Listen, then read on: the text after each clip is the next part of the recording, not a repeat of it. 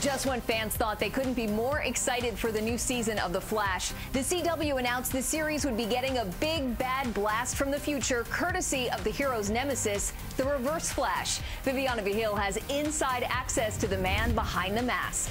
Matt Letscher, the talk of Comic-Con this year. I'm so glad you're here. Oh, thank you. I'm so glad to be here. The Flash doing so well in the CW. Yes. And the Comic-Con fans were ecstatic that you were coming back as the Reverse Flash. Yeah. What does that mean? Because you got to tell all of us non-Comic-Con people. Oh, God, that's a great question. These shows are so unlike other shows. It's like state secrets. But I do know that I'm coming back specifically in response to the events at the end of season 2.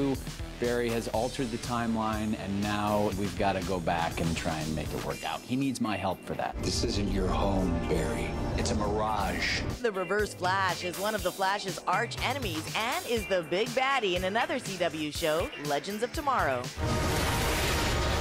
This is one of the rare roles as an actor where the fans actually might know more about this character than you do stepping in. I guarantee they know way more about this character than I do. What's something they clued you into? One of the main things to know about this guy is he comes from the 25th century. I mean, he's 500 years ahead of where we are now. He's all about trying to neuter the timeline as it exists and create a completely different future. Guess what, Flash? I know what time period you're from.